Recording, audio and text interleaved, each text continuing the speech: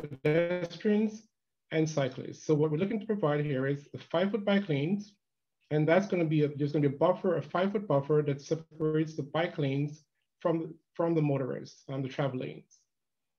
With us narrowing the roadway, we also end up with a decent amount of green space on one side of the road, and we'll get into that a little later as to where that green space is. But as part of the charge from the to the towns is whenever there's an opportunity for us to lower the amount of runoff from stormwater, we should find a way to do that. So we're looking as part of this project, how can we incorporate what we call low impact development? And essentially what it really means is that how can we reduce stormwater runoff as part of this project? We will be replacing all existing curbing and replacing those with granite curbing. All the existing catch basins will be replaced with new structures. We'll also be installing a few structures throughout the project. At the intersection of Victoria Road and Franklin Avenue, we will be installing new pedestrian buttons to provide AD access. Also at each intersection, we will reconstructing the sidewalk ramps. The roadway, as a reduction of the roadway cross section, we also will be shortening the crossing distance for pedestrians. And also there's a median in the roadway, so we'll have a refuge island. So if someone is crossing that roadway, there's an opportunity to wait if there's oncoming traffic. As we mentioned before, the town received funding for lighting, so we'll be installing street lighting throughout the project. And finally, the roadway will be milled and overlaid as part of this project. So there's as part of the investigation, we determined that this roadway, there's a concrete base below the existing pavement. So the road will be milled down to the concrete pavement and overlaid with new asphalt. The center island and trees will remain in place. We will not be replacing those trees. So here's just a graphical illustration of what we'll be doing as part of our improvement. So if you can imagine you're standing at Jordan Lane and you're looking north towards Hartford, you're standing at median looking north towards Hartford. So we're starting from left to right. So the existing sidewalk, where we have labeled here, it says it's the existing sidewalk to remain. The goal is for that to remain in place. But what we're doing is we're going to be replacing that snow shelf, installing new curbing. We're striping that road to provide a 5-foot wide bike lane, a 5-foot buffer, 11-foot travel lane. The median will remain in place, and essentially mirroring what we're doing on this side of the road on the northbound side over here by providing 11-foot wide travel lanes, a 5-foot buffer, and 5-foot bike lane. And again, restoring that grass strip between the curb and the existing sidewalk. So here's a plan view of the improvements. So you can think about the entire project limits. We're kind of slicing that up into pieces so we can zoom in and kind of see what the improvements are. So again, starting at Jordan Lane to the south. So we're working our way from Jordan Lane to the left here towards the city of Hartford to your right. So if I start from the top of the screen here, what we're showing is that the driveway aprons will be replaced. We'll replace the existing snow shelf. And then this kind of dark line you see here, that's the curb we're planning to replace. So striping, the symbol here is a bike lane, our bike lane striping that shows we're providing a 5-foot wide bike lane, 5-foot buffer, 11-foot travel lane. This is a median that's going to remain in place. We're installing lighting. This red symbol you see here, that's the lighting that we're planning to install as part of this project. So this is northbound. We'll provide the same lane configuration as we do southbound with a 11-foot travel lane, 5-foot buffer, 5-foot bike lane. And as you can see here, we actually, the roadway narrowing is going to occur on this side of the road. So you can see that we have considerable amount of green space, which will certainly help with reducing stormwater runoff, which is a goal of the town, this project is to reduce stormwater runoff where we can. At each intersection, we're going to be replacing these, what we show in orange here, that's your sidewalk ramps, which will provide uninterrupted access through these sidewalks, going from north to south and south to north. So currently under existing conditions, right, this is right here is this park and ride at this location here where I have my mouse shown here. So CT Transit currently uses this section right here as a layover area for their buses. As part of this project, in coordination with CT Transit, we're going to be relocating those buses to a designated pull-off area, as we show right here, in this area right here. So if I move over to my next slide, it's just a continuation of the project that we'll be showing, is that bus pull-off area kind of ends just before the entrance to the park and ride in here. I'm sorry, to the Department of, this is the Department of Labor, I'm sorry, right in here. And then, again, the cross-section continues to be similar, where we provide in bike lanes, a buffer, and one travel lane in each direction. And also we'll be providing, AD ramps at each of these intersections.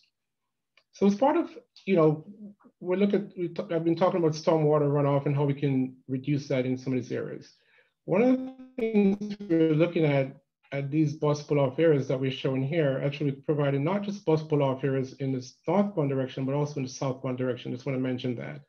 At these bus pull-off areas, what we're looking to do is, could we provide some type of a pervious pavement where instead of having stormwater runoff, water could infiltrate the ground and essentially recharge the groundwater within the project area.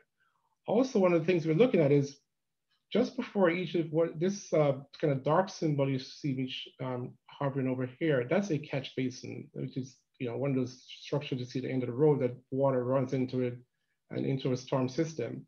Is that what if we could also find a way to, as this water flows down this gutter, is there a way for us to treat our water and kind of get it back into treat our water just before it enters the catch basin and provide some type of treatment for our stormwater runoff? So that's one of the things we're looking at currently as part of our design is ways of really not just focusing on a roadway reconstruction, but also, thinking about stormwater, thinking about multimodal use of this roadway as part of this project. So as we continue north, essentially, it's really the same cross section we're showing here all the way north. And to the very right here, we have Victoria Road. This is the intersection. So this project crosses over into Hartford. And this is Victoria Road at this intersection. This is a signalized intersection. So what we'll be providing here is our pedestrian buttons. So a pedestrian is crossing here. They'll be able to press that button and cross these locations safely.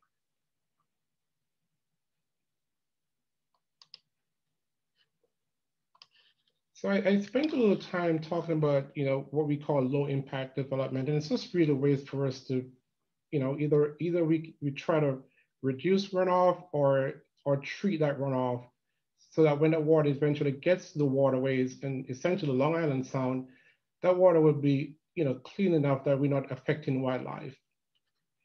So one of the things we're considering is I talked about just before the catch basins, that this is a bioswale. It looks just like a tree planting bed, but it's more than that. It's actually a functional filtration bed. So if you can bear with me here, if you imagine water running from right to left along this gutter.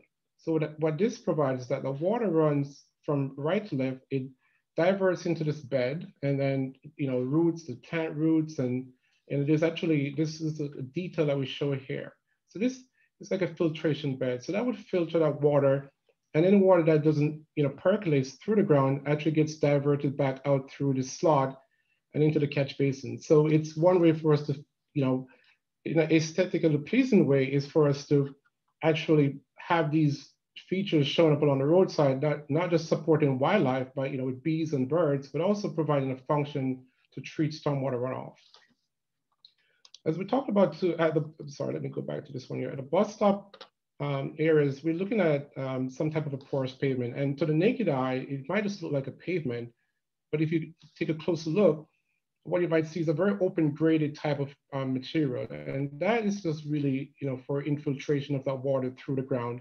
The way this road is graded, any water that does not infiltrate will kind of, will just run off to the nearest catch basin. So we do have some type of a redundancy, in our design, just in case, we have this with heavy rainfall, we're not expecting the water to sit there and pond. It will run off.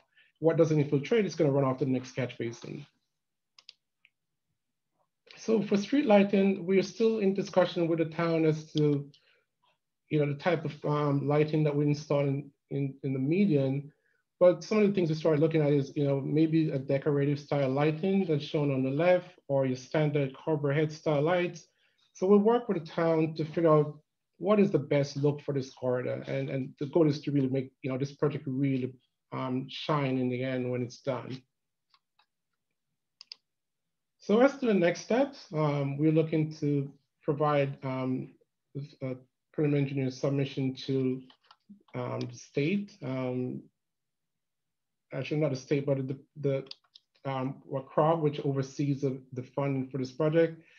That will be on February 19th of this year. We're looking at a semi-final engineering submission near the end of April. And then for the final engineering submission, sometime we're thinking in June, near the end of June. And then we'll expect some approval from the DOT around July, and then award a project in 2021, September of 2021. I just want to note here that this is a tentative schedule, and what I said to Derek is that our goal as a designer is to really expedite the schedule and really, as much as we can, push these dates up. That we're not, so our job is to be aggressive in terms of getting these plans done, so we can get this project started this year. So that concludes my presentation. And Derek, unless you have something else, we can open it up for questioning. If they have any concerns or questions, we'll be happy to take them now.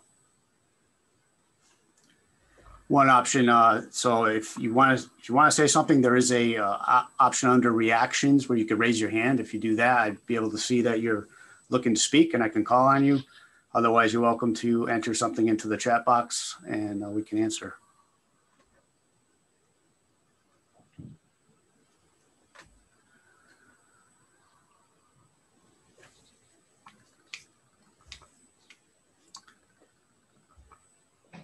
Okay, everyone's pretty quiet. So if you have something to say, you want to just unmute and go ahead, you're welcome to do that.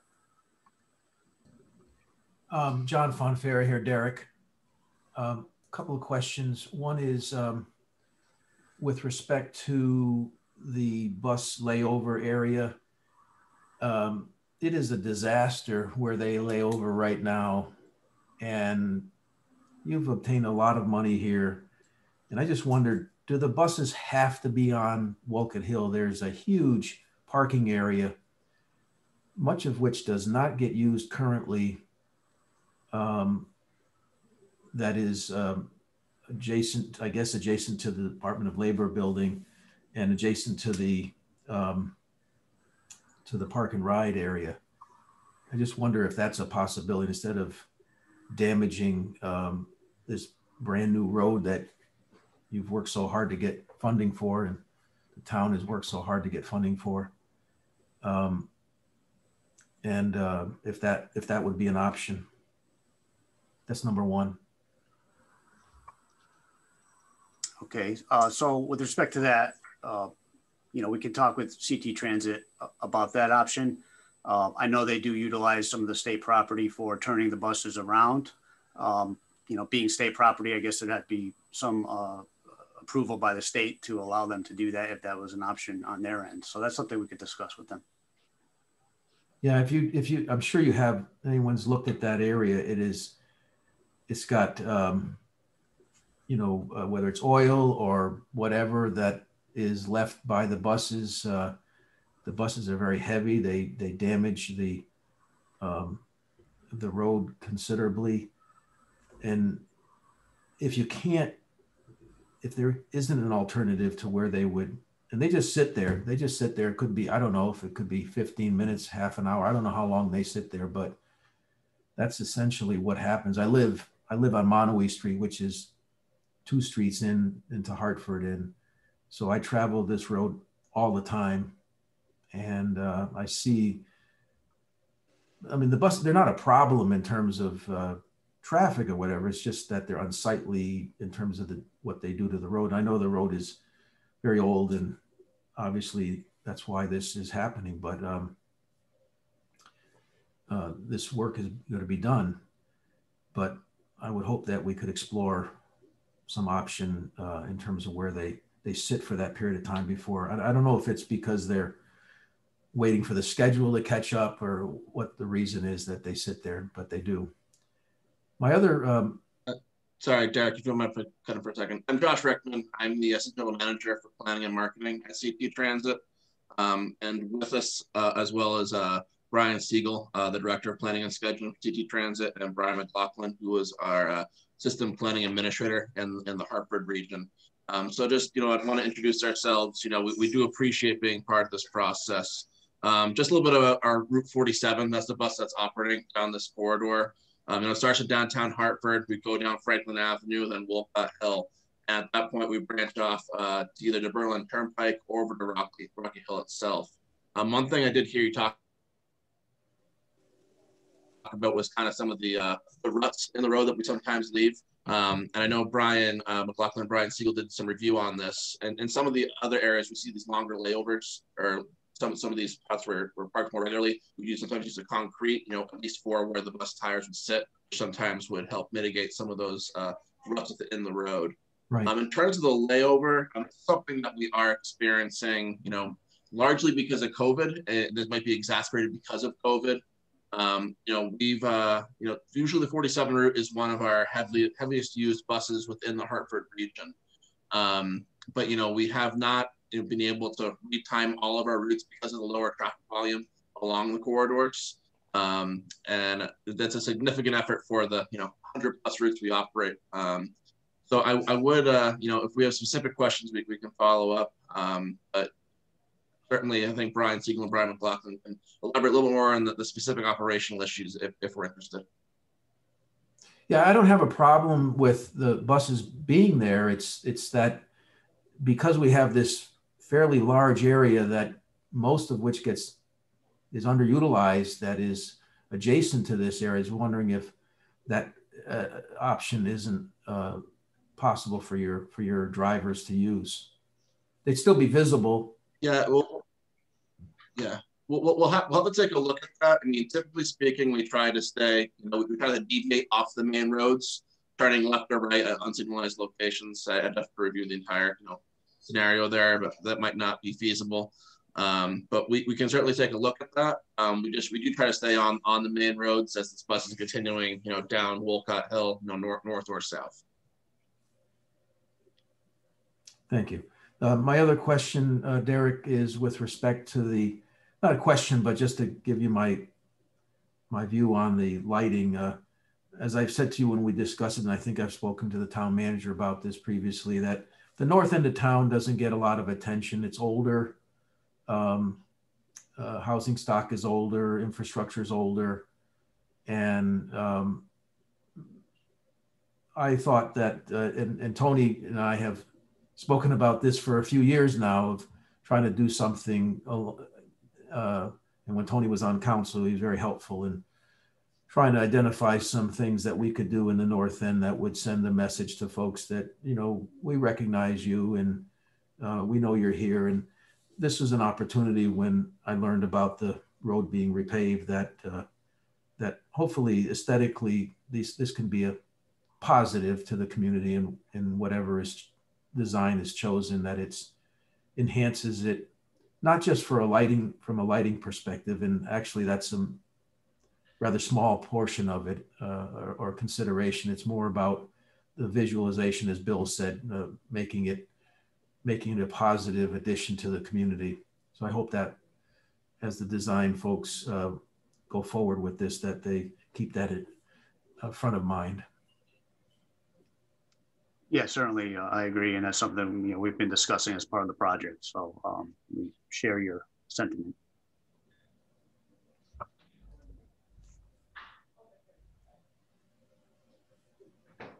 Thank you.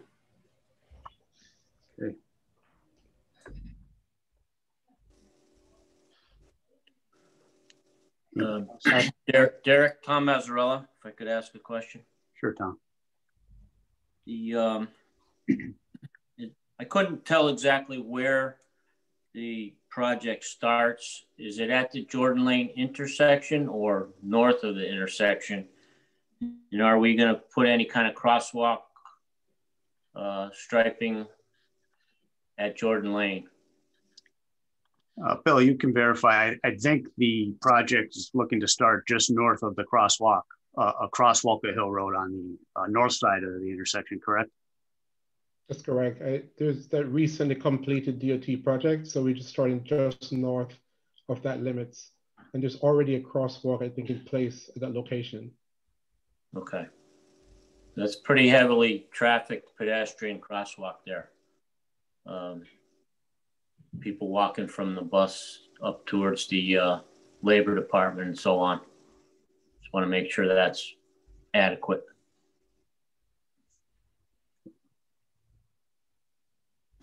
Okay, yeah, we could. We'll double check, but yes, we will, Tom, just to make sure. Thank you. Yep.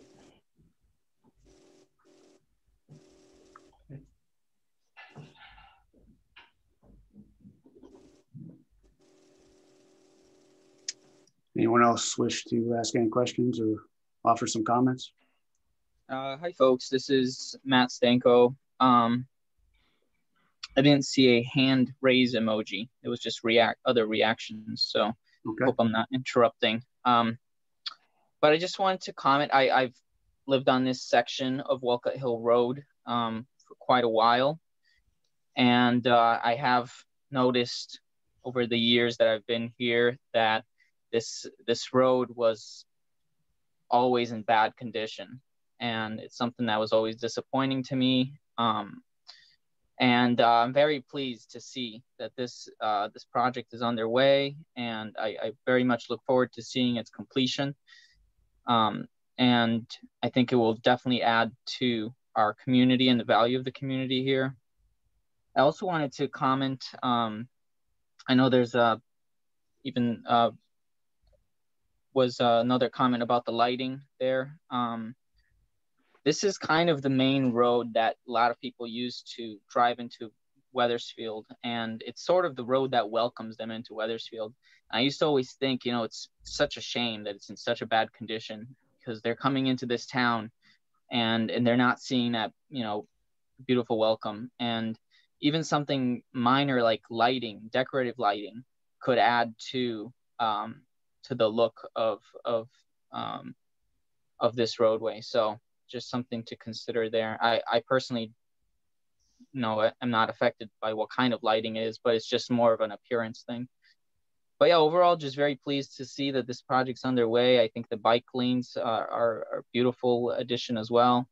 And personally, I'm not too affected by the parking on the road there because it was dangerous to park there anyway. So I just want to say thank you to all that are involved and help get this going, because this is a very good addition to our community. Matt.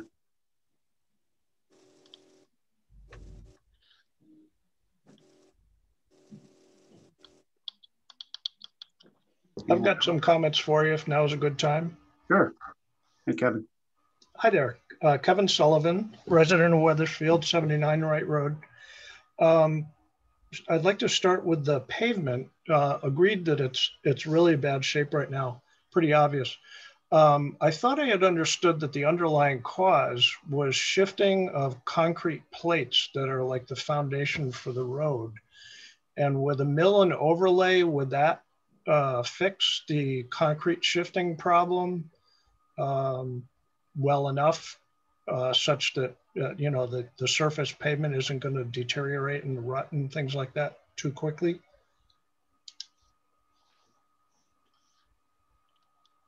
Derek, you want to take that one, or you want to start?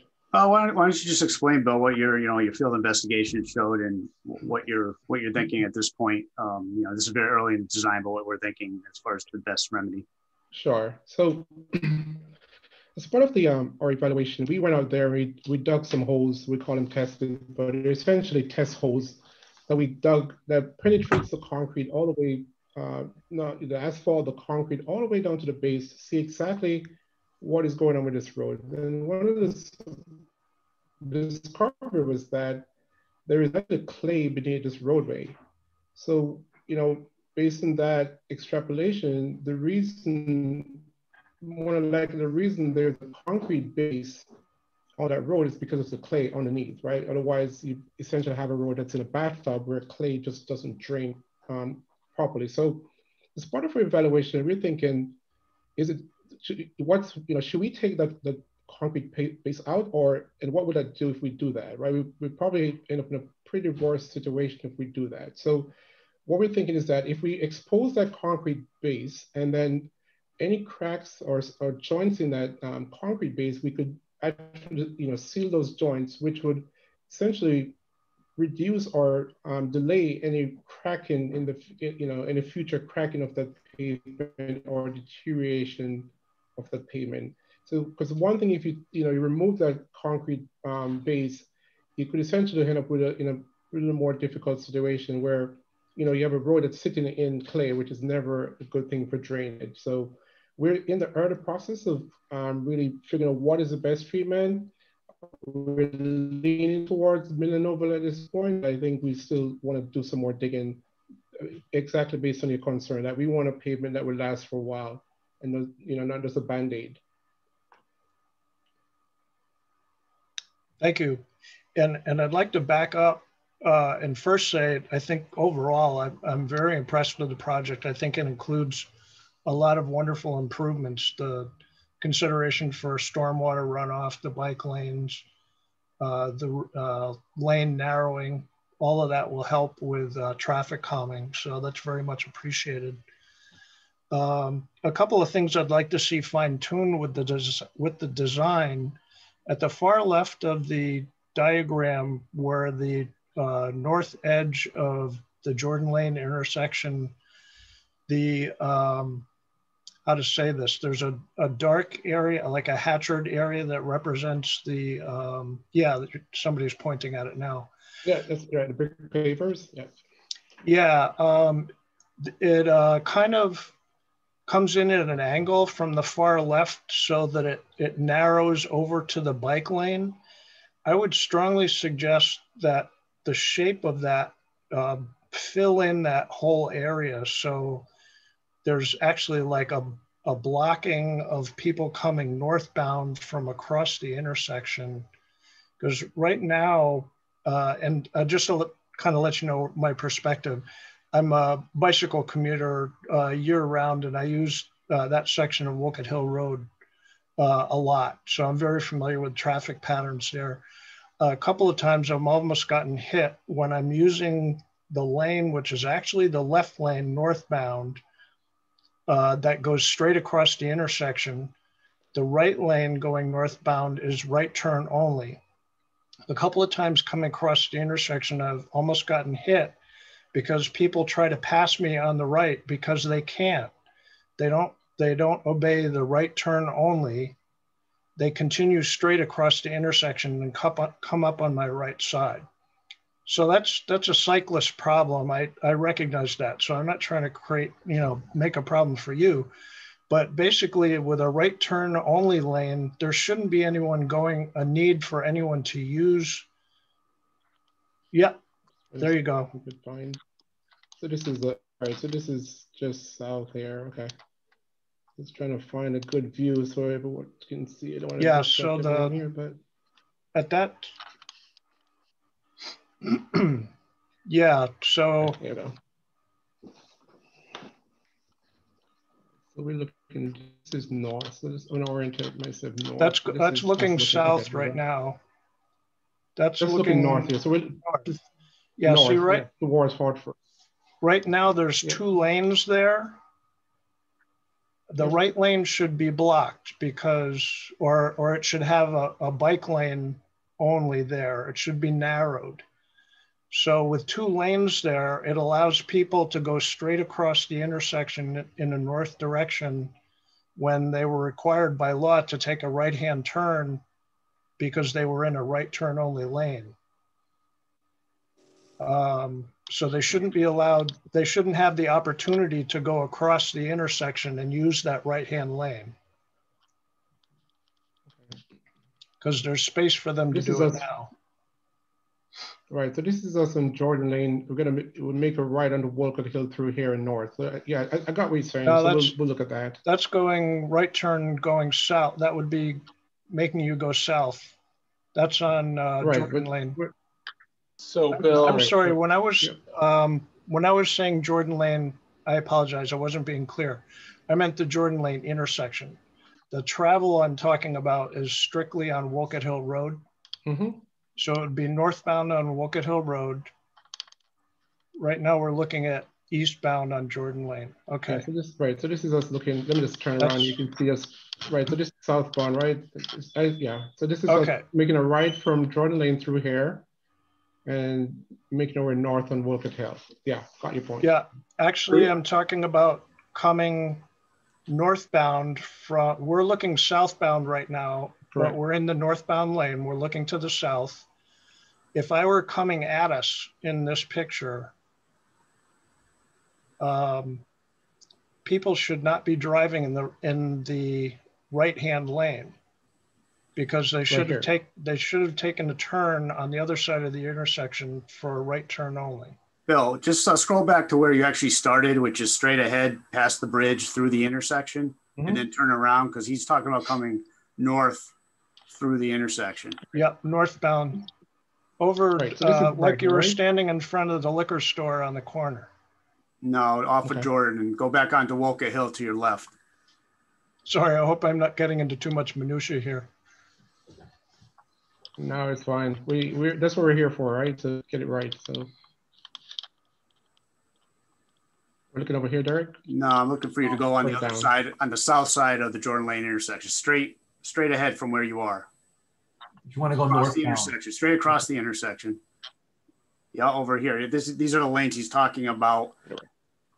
Once you go back a little more and turn and face. I'm sorry, hold it right here. No. Face northbound. Look right.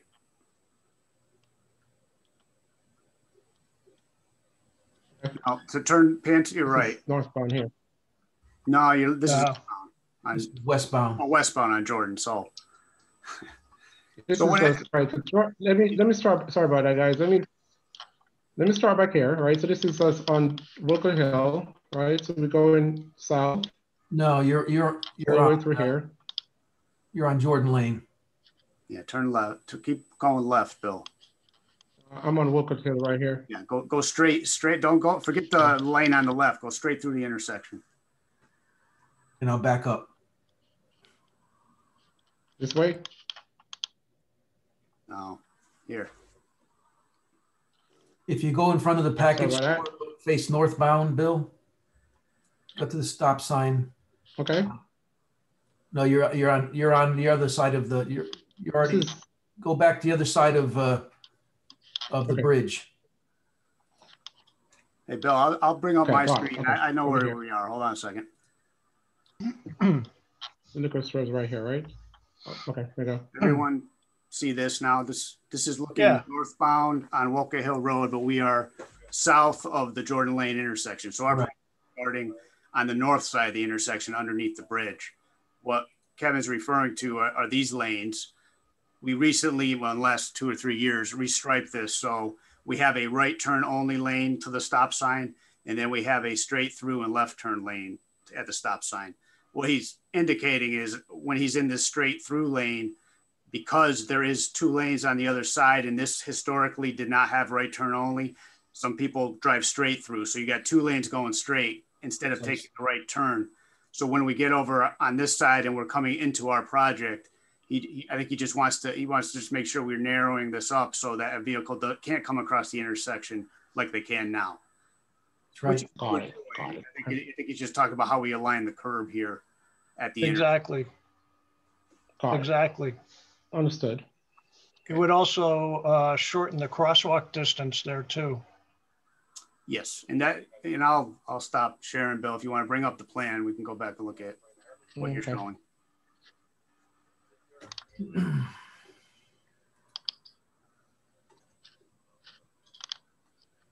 Let's grab the presentation. Which is through here, right? Yeah. So Kevin, it's hard to see, but this this black hatched area is new island that is going to push out. Okay. So, I mean, the reason why it's the way it's left is there's a catch basin down there, and we were trying to leave the basin where it is. Ah. So that lane is there, but it's really only there right at the intersection, and then you lose it right away because you're going right into this. So, you know, we're trying to keep it within the limits and limit the impact here at the intersection, but you know, that was why. So it really isn't a full lane here. You're going to have one lane going north. If you're coming across, if you don't take the right turn and you're coming into this, you're going to be necking down right into this bike lane and this hatched area that you'll be able to see across the intersection. Okay. I think that's improvement. I'd still think I'd like people always try to challenge what engineers do. That's our job as humans. So they're going to say, no, I can get past that bicyclist on the right because I got a little room there. So if there's a way to fill in that area at least a little bit more and not block the catch basin, would think that could be done a little bit. That would be helpful, I think. Yeah, we could look at that. You know, we have options with that, so we'll take a look. Cool. The other thing I was going to suggest is taking a look at the slip lane there, if possible. Slip lanes tend to encourage people to go through stop signs that are at the end of the slip lane. And they also don't have very good visibility for the driver because they have to kind of look over their shoulder. So I always like to see slip lanes be more as perpendicular as possible, intersecting the road that they join with. So I was hoping with this project that with the bumping out that's occurring, that the bump outs could be shaped to try to get as close to a perpendicular intersection with Wolcott Hill Road as we can. It would give drivers better visibility because they wouldn't have to look over their shoulder. They'd just look to their left like they would if they were at an intersection. And it would encourage people to pay attention to the stop sign more because there wouldn't be as much of an invitation to just go right onto Wolcott Hill Road. So I hope that made sense, trying to kind of straighten out the slip lane where it intersects. And probably the biggest change from that diagram would be to expand the right-hand side of that intersection where the slip lane hits and it joins Wolcott Hill Road. Right now it's coming in at an angle that kind of cuts off yeah, right there. If that were bumped out, it would discourage people from blowing through the stop sign. I've had officers working at the corrections department blow through that stop sign and almost hit me. They wouldn't even talk to me about it. Anyway, that's a pet peeve. Okay. And when we were talking about buses parking, I think that's going to become a bigger issue in the sense that the road's being narrowed. So any buses parked are going to tend to block some of the road to a degree. I'll very often see at least one bus parked and commonly see two parked. I don't have an objection to buses parked. It's just with the narrowed road, there's going to be less space for everybody. So I like the pull-off that's designed in there where the cursor is. I'm wondering if that could be expanded to allow buses to kind of do the parking that they do. Otherwise, I think the pull-off that's designed there now isn't going to accommodate all of the buses that are parked. The pull-off there, that the way it's designed, looked like it would accommodate the bus that's pulling over to pick up passengers, and there wouldn't be enough space for buses to park. Well, we have talked to CT Transit about that. We could revisit it, but they had indicated that was the size they would want there. If I remember, it holds 2 buses, and okay, on their schedule, they felt that maybe was the most that was going to be there at a time. So, okay, you know, we can ensure with them that we're providing enough space, but that was discussed very early on.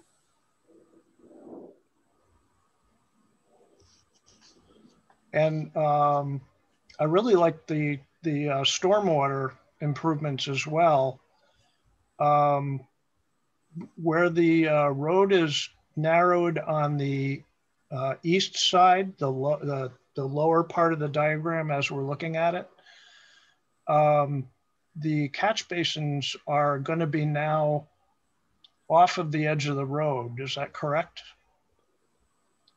Or no, they will remain at the edge of the road as this, I would say black dot or this black symbol here. That is a catch basin at the edge of the road. I was a little surprised to see that. I thought maybe the catch basins would stay where they are and they would end up being kind of off the street, and whatever treatments, I'm not sure of the right word to use, whatever was being designed to catch water before it reached the catch basin would be kind of part of the area around the catch basin that would be off of the road. I guess I was assuming that it would be cheaper to leave the catch basin where it is because it's probably over some kind of piping that goes straight down, that it would be cheaper to design a water catching, slowing area rather than move the catch basin to a new place. I'm not sure if that made sense.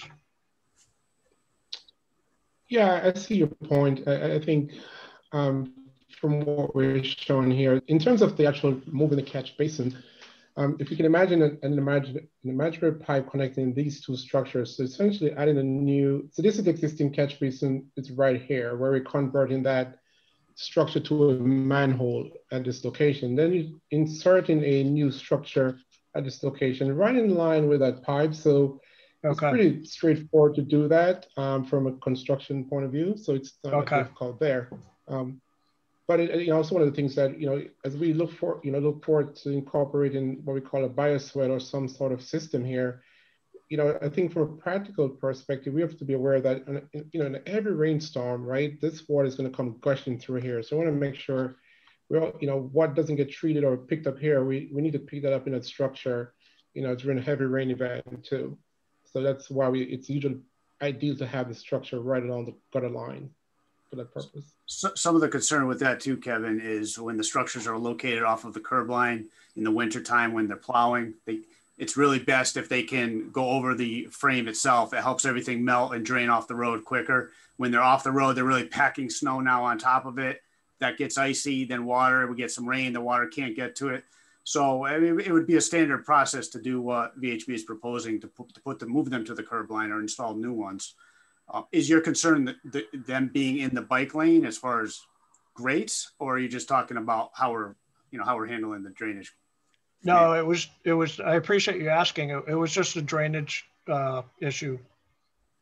And you're right. I honestly wondered whether leaving them off of the curb would create, that they might fill in with sand or debris. It might create maintenance issues. So I appreciate you answering that question. Thank you. That's all I've got right now. Okay, thank you.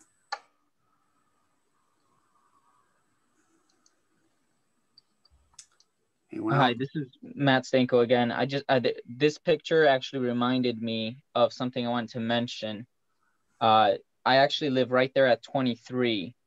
So looking at this picture, when there was 2 lanes on the northbound side, when I would be going to turn basically almost like a U-turn to get into my driveway, and I've even seen this with some of the other residents who live nearby, and those turning onto those streets like Reed and Judd, we tend to have to stop to make that turn. And especially when it's a busier day, there's some traffic coming southbound. We have to wait there for a while before the road becomes clear enough for us to make that turn. Now, when it used to be 2 lanes, cars used to be able to kind of go into that right-hand lane and go around us. And now that it's turning into 1 lane, I'm wondering, is this going to cause some traffic buildup behind us as we're waiting there to make that turn? And I mean, I try to kind of almost make like a half a turn and get into that space in the median there, that and where the island is, to kind of allow people to pass anyway. But I've had some really close calls with people swerving out of the way when they realize I'm making a turn here, and even times when they barely hit the corner of my car. So that's just something to note in this, and what it might cause too is if somebody's stopping to make a turn, let's say onto Reed Drive, and there's a bicyclist on that bike lane, and somebody's swerving to get around me, they might not notice that there's a bicyclist there and run into somebody. So it's just something to note. I don't think that's really a problem that exists going southbound, because there's no properties to turn onto on the right side of the road. But when you're going northbound and you're turning into those properties or those adjacent roads, I think you'll see that a lot more, that kind of risk. So I don't know if it's like a pull-off that would be created there or something, but I just anticipate that it'll contribute to a dangerous situation, not having the 2 lanes. Okay, that's something we could look at. We had talked about it. As you said, we expected people to kind of pull into that median area, and we had some extra space with the buffer and the bike lane. However, if there's enough traffic going through on the southbound side, yeah, I could see the northbound backing up for the residents up those roads. So that's something we could look at. I'll talk with VHB. Maybe we could do some kind of a left turn lane in the islands at those locations, or the ones that are going to be the worst. But we'll check it out. Right, like a cut into the island or something, even just a smaller one, just so somebody can get around and not have to swerve into the bike lane or anything like that. Yeah. Understand. Thank you. I'll add to that in response as a cyclist. I appreciate the concern about cyclists, but I don't think it'll be a problem for us. I've seen people like yourself making those kinds of maneuvers. And I think probably the biggest problem is the speed of the traffic. And one of the biggest things that's happening here with this project is the road is being narrowed and the lanes are being striped at 11 feet, which is less than what's out there now. And that'll help slow the traffic. And that's probably the biggest thing that'll help the maneuvers that need to be made to get into your driveway.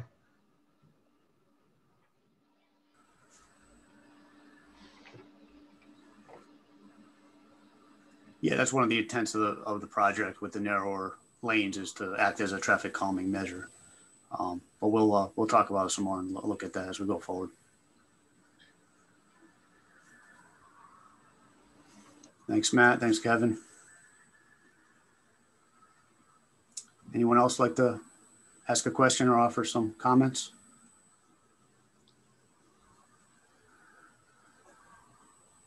Hi there. My name is Chandra Rivers and I live on Stillman Road right off here. So I just wanted to comment that I like the overall plan. I really like the bike lanes. Hi, Kevin.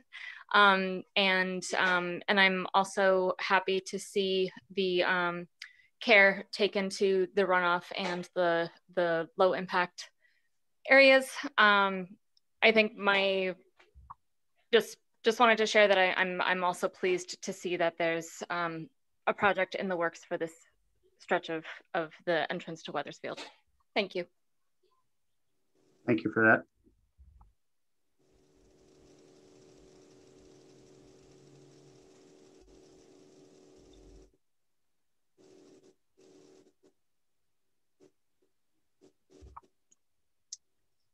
Does anyone else like to jump in?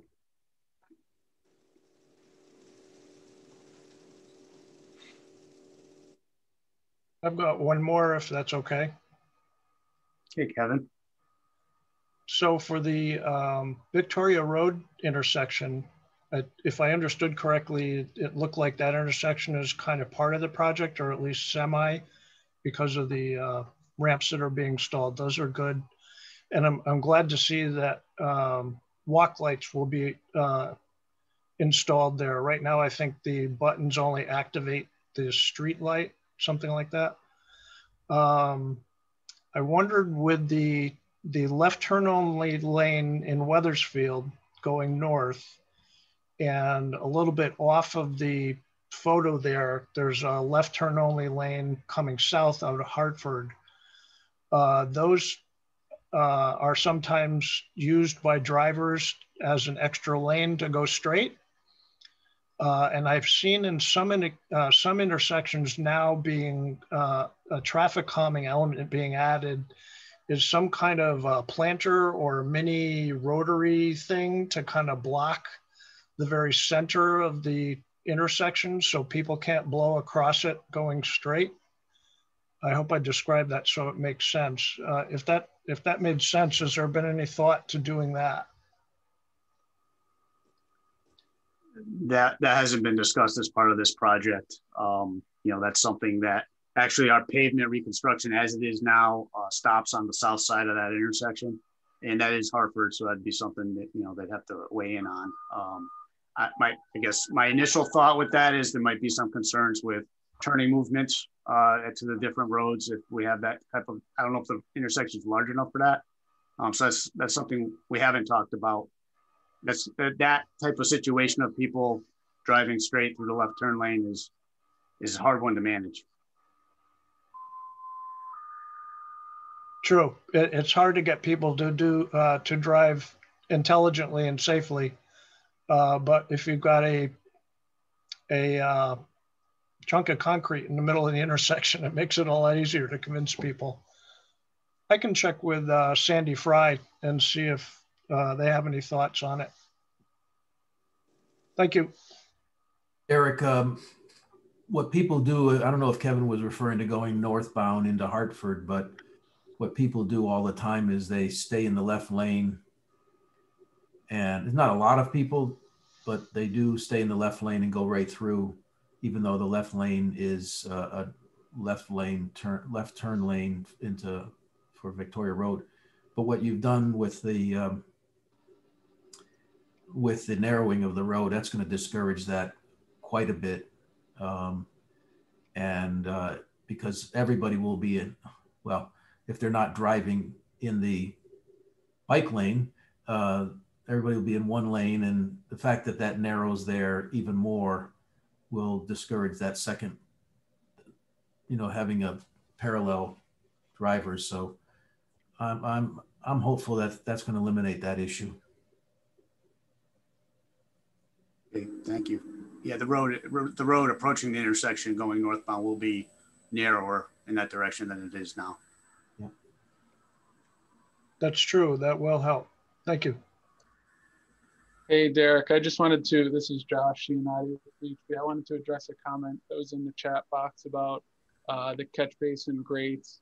There are two styles that DOT has, the type A and the type B. These will be type A catch basin grates that are bike friendly. The type Bs are usually used on limited access highways. So just wanted to address that question. And on behalf of Bill and VHB, just say thanks for all the public feedback. This is really the point of this whole thing. So I really appreciate it.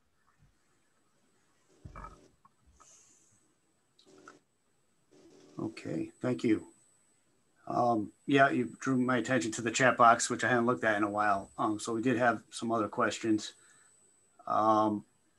Kevin had discussed I think we discussed with Kevin Sullivan the expanding pullover space on Wolcott Hill Road with the bus pull-offs. Nancy G has asked any possibility of putting yellow flashlights at the crosswalks. Most cars don't stop for pedestrians. Yeah, that comes up from time to time. I'm not sure answering right now if the traffic and pedestrian volumes are high enough to warrant putting in that type of infrastructure. That's something we could look at a little bit more, but my guess is that that's not likely we'd be doing that, particularly not at every intersection. Unless you can offer anything, Bill. I agree, Derek. I think as a starter, we've actually reduced the crossing areas distance, and by us providing that refuge island, I think that's certainly an improvement. But like I said, we could look into additional lighting, but just off the top of my head, I would think, we wouldn't install lights flashing lights at these crosswalks, but we could do a further evaluation of that.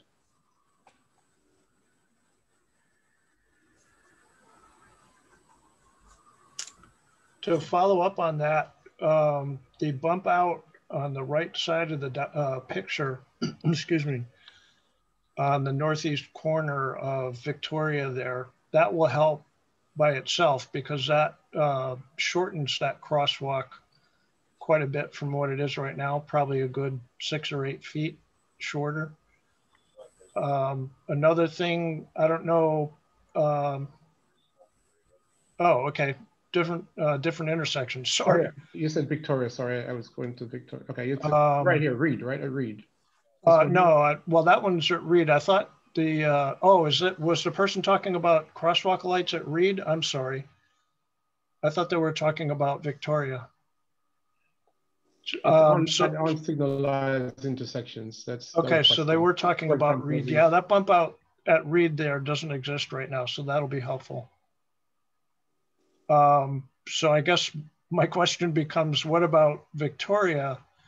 I thought Victoria was going to be bumped out more than it is. I think it could be on the northeast corner there. If it were bumped out as much as it is in Wethersfield, I suppose that's a bit off project, but the bump out could occupy the space that's now sort of like a shoulder area for parking.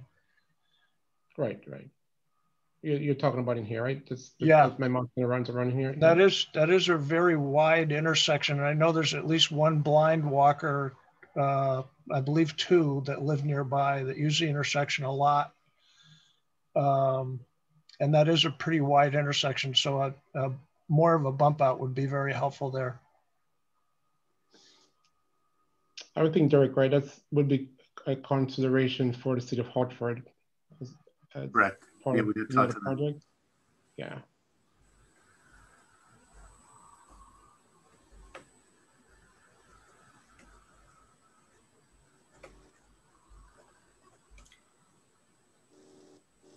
Okay.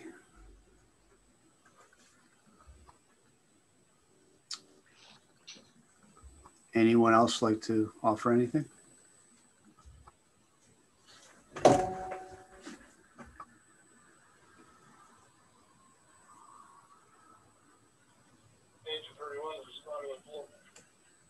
Okay, going once, going twice. All right. Well, if anybody, has anything they'd like to add after the meeting, feel free to give me a call or reach out to me by email. And I thank you for attending tonight. I think it was very productive and we got some really good feedback that we'll take into account as we go forward with the project. Thank you, Derek. Will this be posted on the website? The meeting, yes. Great, thank you. Thank you. Thank you so much. Thank you. Have a great evening. night. Have a good night, everyone. Bye. Thank you.